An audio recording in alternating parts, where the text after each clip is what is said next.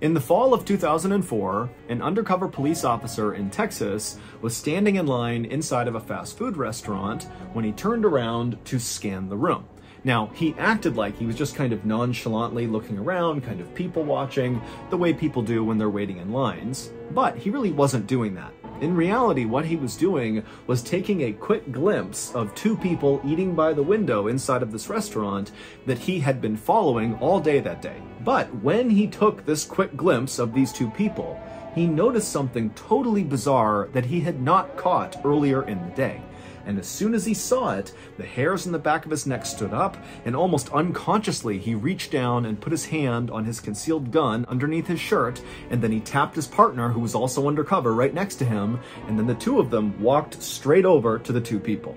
But before we get into that story, if you're a fan of the strange, dark, and mysterious delivered in story format, then you've come to the right place, because that's all we do, and we upload once a week. So if that's of interest to you, on the next very hot day, take the like button out to a public park, and as soon as they need to use the bathroom, point them in the direction of a porta-john, and then when they go inside, immediately wrap it up in saran wrap, and then push it over. Also, please subscribe to our channel and turn on all notifications so you don't miss any of our weekly uploads. Okay, let's get into today's story.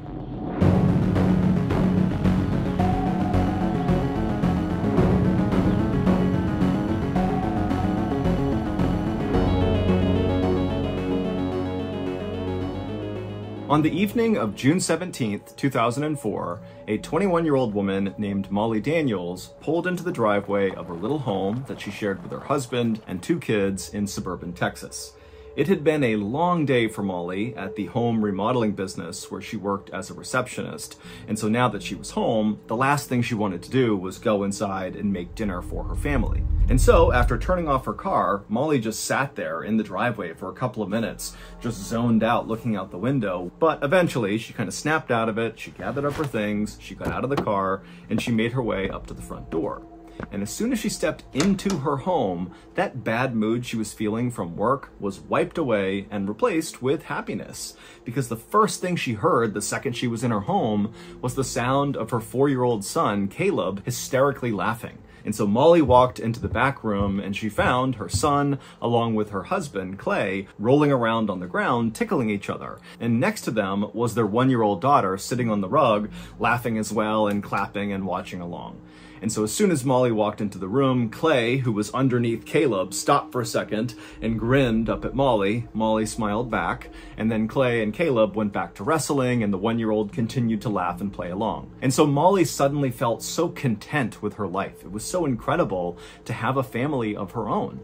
And so, with a big smile on her face now, she headed off into the kitchen to make dinner. Life had been tough financially for the Daniels family recently.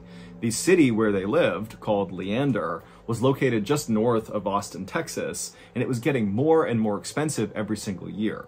Clay, who was 2 years older than Molly, he was 23, he was a mechanic, but he had been out of work for months, and so he had just been staying home with the kids. As for Molly, she had her job as a receptionist, but it paid very little, and so ultimately the family was just barely scraping by. But despite the financial hardship they were under, Molly was so thankful that she had a husband in Clay that was so good with their kids, especially Caleb, the 4-year-old son, because Caleb was actually Molly's son from a previous relationship, and she was worried that maybe Clay wouldn't necessarily treat him like his own, but Clay had totally stepped up to the plate and become Caleb's father, and Caleb definitely viewed Clay as his dad, and so that relationship was as close as if they were biologically related, and so Molly just felt so grateful for that.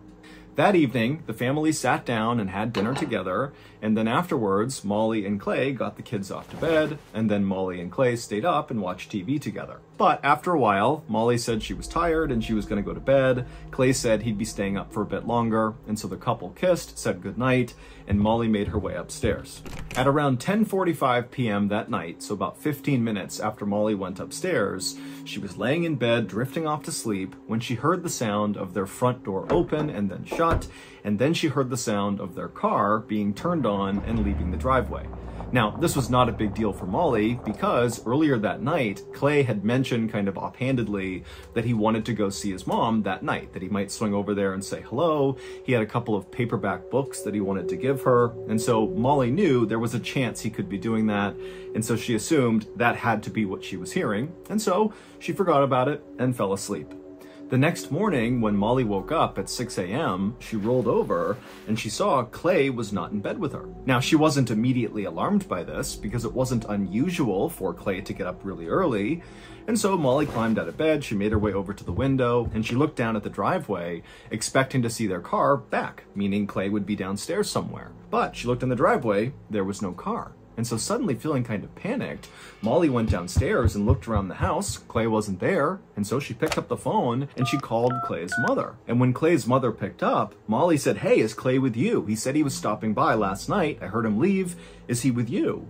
And Clay's mother would say, "No, he's not here. And in fact, I didn't even know he was going to be stopping by last night. I haven't heard from him." The drive from Molly and Clay's house to Clay's mother's house was 40 miles of twisting, fairly dangerous highway. Now, Clay regularly made this trip to and from his mother's house, and so Molly was never that worried about him going on this 40-mile stretch. But suddenly, without saying it, both Molly and Clay's mother were thinking the same thing. Did Clay get into a car accident last night on the drive to his mother's house?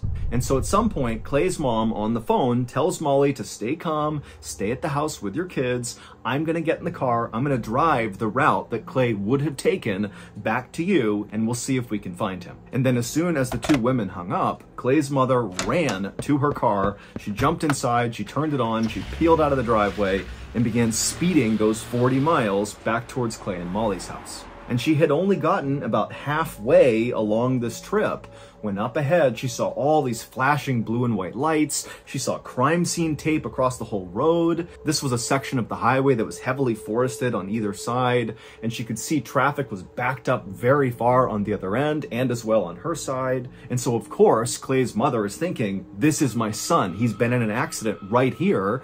And so she pulls over to the side of the road, she throws it in park, she gets out and runs to the nearest police officer and begins frantically asking them, what's happened here? What's happened? And as she's talking to the officer, she notices behind him, there's all this smoke coming up from the forest. There's a fire down in the forest. And so she's craning her neck to look down and see what it is. And the officer tried to stop her, but finally she pushed past him and she looked and she saw there was a car on fire that clearly had flown off the road.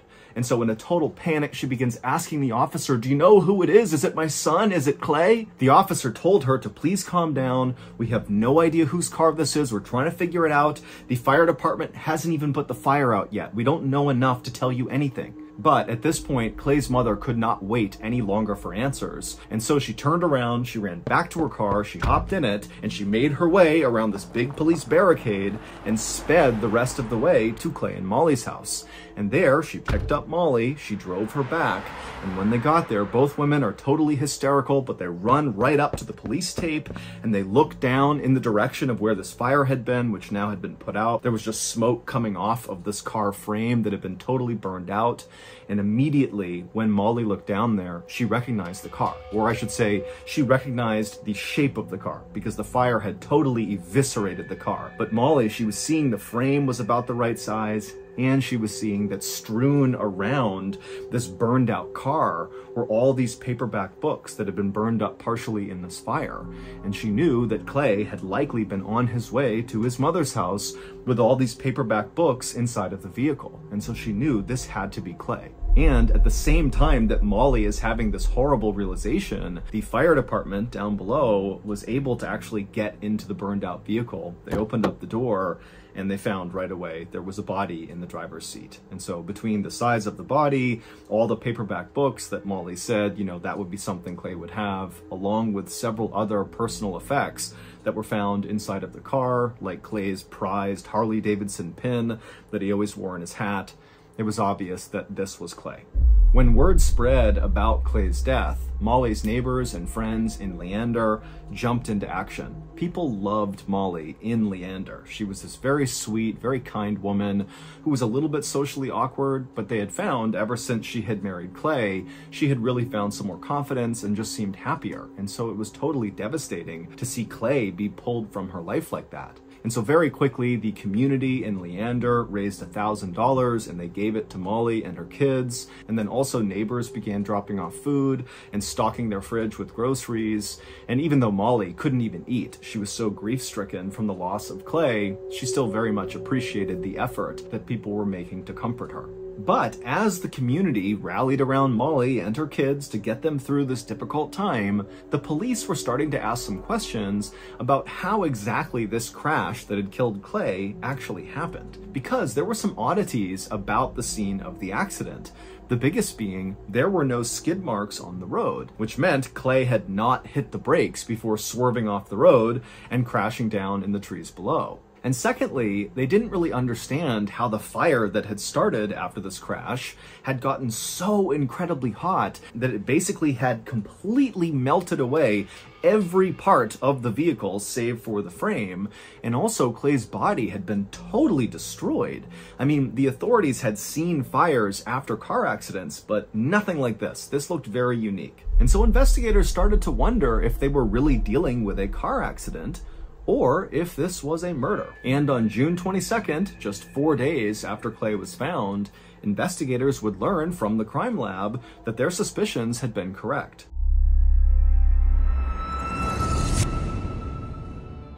We did a merch drop last year and the gear was awesome. We were so happy with it, but the shipping times were ridiculously long. We had big shipping issues. We actually had to shut down that merch drop early to deal with those issues. Well, we fixed those issues, and so shipping will no longer be an issue for us now or in the future. And so, as a token of our appreciation for you all in putting up with the shipping issues in the first drop, we've decided to do a massive sale. For context, this sale is going to lose us money, but it's the only way to do it because you all deserve it. You're awesome. Thank you. As of this video's release, shop MrBallen.com is officially back open for business, and everything, signature flannels, hoodies, hats, Bell's Canyon t-shirts, posters, all of it are 50% off until supplies run out. So again, go to shopmrballen.com and get your official MrBallen merchandise 50% off right now until supplies run out. Thank you.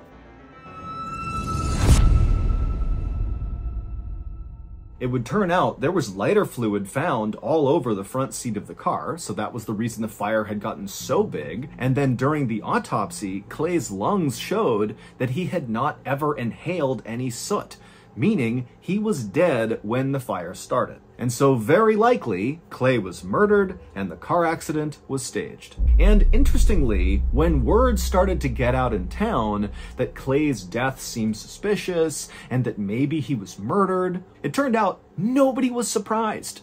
Because even though Molly adored Clay and thought he was a great father, most other people in Leander hated him. He was known around town to be this totally short-tempered guy who would just pick fights with people out of the blue. In fact, at Clay's own funeral, his literal best friend stood up to eulogize him, and during this, he said, "I think honestly, the world is a better place without Clay." And so investigators began looking into Clay's background to see if they could find connections with people that might have a grudge or some reason to be mad at Clay who might want to do him harm. And very quickly, investigators found something. Just 10 days before Clay was found, he had pleaded guilty to sexually assaulting a 7-year-old girl. But the sentence he received was incredibly light.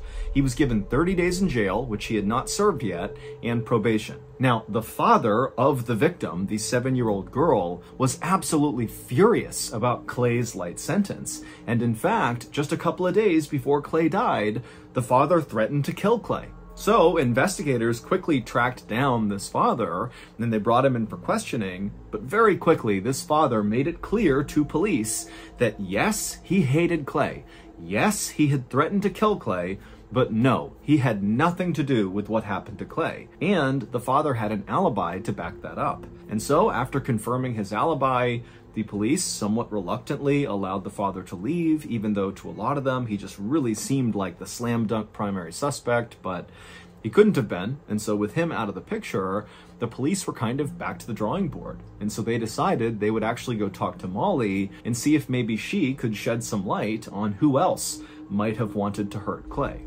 Now, in their previous conversations with Molly, police found her to be incredibly polite and also at the same time very, very upset about the death of her husband. But this time, when investigators showed up at Molly's house and she brought them into her kitchen where they sat down to talk, it was like the police got a totally different Molly. And it happened as soon as they asked her, hey, who do you think could have hurt your husband? It was like Molly suddenly became impatient. She didn't have time for these questions. And finally, she just said, you know what? I think Clay was depressed because he had that prison sentence that was coming up that he didn't want to serve.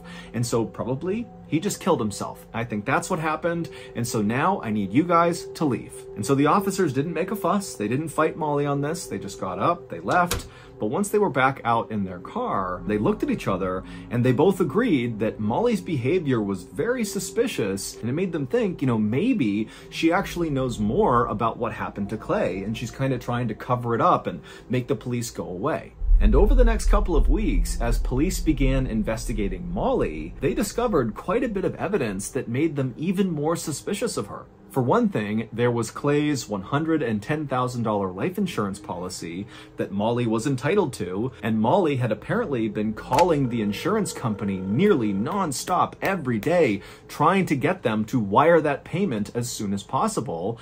And Molly apparently was telling people in town how excited she was about getting that money. Also, police learned, after talking to Molly's neighbors, that Molly was starting to date again already, just 3 weeks after her husband has died. She's out there on the dating scene, even bringing home one of her boyfriends and having him live with her 2 kids. And according to Molly's babysitter, this new boyfriend that was coming into the house was really upsetting Caleb, the 4-year-old, who had been so close with Clay. The babysitter would say that Caleb, who normally was a very mellow child back when Clay was still alive, was now very violent and emotional, and periodically he would just stop, look up into the sky, and scream, "I love you, Daddy!" But when the babysitter brought this up to Molly and said, really, you should get your son some help here, Molly got angry and said Caleb was fine, it was none of her business, and then she slammed the door on the babysitter. But despite how suspicious Molly now seemed,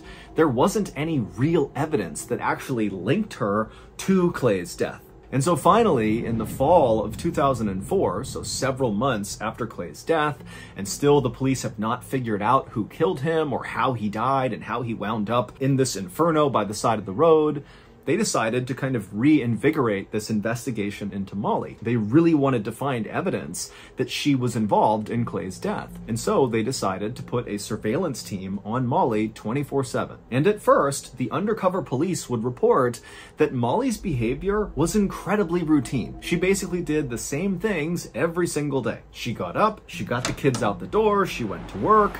Afterwards, she picked her kids up from the babysitter, she went home, she fed her kids, and then they all went to bed, and they did it all again the next day. The only deviation from her schedule was periodically she would go out after work to run some errands, like go to the grocery store. But then on December 3rd, so 6 months after Clay was found, Molly would finally break her routine. On that day, Molly, on her way home from work, made a pit stop in this parking lot near several local stores. So she parked her car, she got out, but then instead of walking into one of these stores to run an errand or something, she walked to a dark-colored Mustang that was parked in the parking lot as well, and a guy was driving it. This guy the cop didn't recognize with dark hair. Molly walked up to him and began talking to this guy through the window, and then at some point, Molly began very suspiciously looking over her shoulder like she was trying to see if anyone was watching her, and then she walked around and climbed into the Mustang with this guy. She shut the door, and then the two of them drove off together. And so the undercover police officer followed after them, and eventually the Mustang containing Molly and this guy pulled into the parking lot of a Taco Bell, a fast food restaurant. And so they stopped, they got out, and the undercover officer watched as the two of them casually walked inside of the Taco Bell. They ordered some food and they sat down by the window to eat. And so by this point, the undercover officer, he's not seen anything incriminating happening here, but what he's seeing is such a break from her routine that it just seemed really suspicious, and he wanted to go inside and have a look. And so he called for backup from another undercover officer who was part of the surveillance team. He came into the parking lot, and then the two of them, these two officers who are wearing plain civilian clothes, they both got out of their unmarked vehicles and they casually walked into the Taco Bell and they got in line to order food. And as they were standing in line, one of the undercover officers casually turned around in line and very nonchalantly scanned the room, like he was looking at nothing in particular. But in reality, what he was doing was taking a quick glimpse at Molly and this guy she was with. And when the officer took this quick glimpse, he noticed something very strange about the guy that Molly was sitting with. Something that the officer hadn't seen before, but now that he was up close, he could see it. And as soon as he saw this strange thing, the officer tapped on his partner's shoulder like, all right, we're doing something here. The officer reached down, put his hand on his concealed gun underneath his shirt, and then he walked across the restaurant, not even pretending to be undercover at this point. He's basically giving away that he's a cop. He strode right over to their table, and when he stopped in front of them, Molly and the guy she was with both looked up at him in surprise, and the officer just stared down at the guy. Not at Molly, just at the guy. The strange thing the officer had caught when he looked over at the guy was that he recognized him. This was someone he knew personally from being in law enforcement in the area. This guy was Clay Daniels, Molly's supposedly dead husband. He had just clearly dyed his blonde hair black. It would turn out Molly and Clay had staged his death in order to keep him from having to serve that prison sentence for the sexual assault charge, and so they could collect on the $110,000 life insurance policy. The body that was found inside of the burned out car was obviously not Clay's. It was the body of an 81-year-old woman who Clay had dug up from some isolated cemetery, thrown inside of his vehicle, and then pushed his vehicle off the road and lit on fire with lighter fluid. And so that was why there was no skid marks up on the road, because again, this was not a car accident, it was staged. And so after Clay and Molly staged Clay's death, it actually worked. People really believed that Clay had died. They were questioning how he died, but nobody really thought it wasn't Clay. And so their plan was working. But after 3 weeks of being apart, with Clay kind of hanging out by himself away from the town, Clay and Molly just couldn't stand to be apart any longer. And so Clay dyed his blonde hair black. That was the only thing he did to disguise his identity.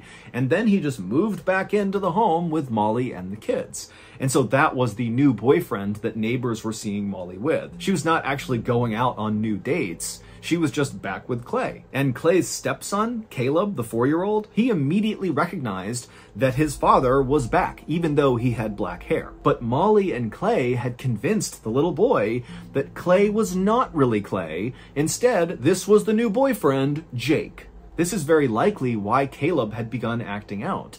He was old enough to understand that something wasn't right, but not old enough to understand that his parents were lying to him. It's unclear why Molly and Clay, who lived together shamelessly, decided to have this weird rendezvous in the parking lot inside of Clay's Mustang and then go to Taco Bell and eat together. But regardless, it was this secret meetup that ultimately led to them getting caught. Molly and Clay were both charged with insurance fraud, and they both pled guilty. Molly was sentenced to 20 years in prison, and Clay was sentenced to 30 years in prison, plus 20 more years for probation violations. Molly has since been paroled, while Clay is still in jail. So that's going to do it. If you got something out of today's episode, be sure to check out our podcast called the MrBallen Podcast, where we have hundreds more stories just like this one, except many of them are only available on the podcast. Again, it's called the MrBallen Podcast, and it's available exclusively on Amazon Music.